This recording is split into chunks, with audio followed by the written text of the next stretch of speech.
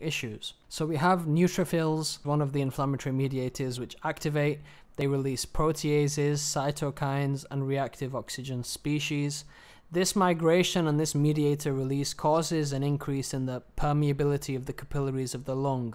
And like we said, it has a very rich blood supply. So this is kind of like a knock-on effect. So then more inflammatory mediators cross over into this barrier between the blood supply and the lungs, and the same is happening the other way around. So the end result is the type 1 and type 2 alveolar cells start to die, basically, and this causes swellings.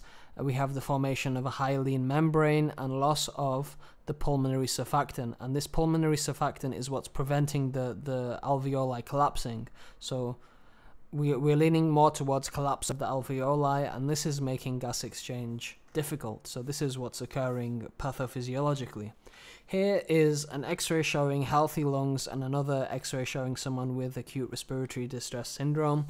You can see on the one who has the syndrome, you can see on both sides of the lungs we have whiteness, these white patches. It's quite a big appearance. This is known as bilateral opacification.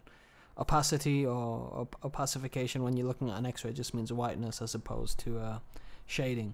So we have bilateral opacification on both sides of the lungs.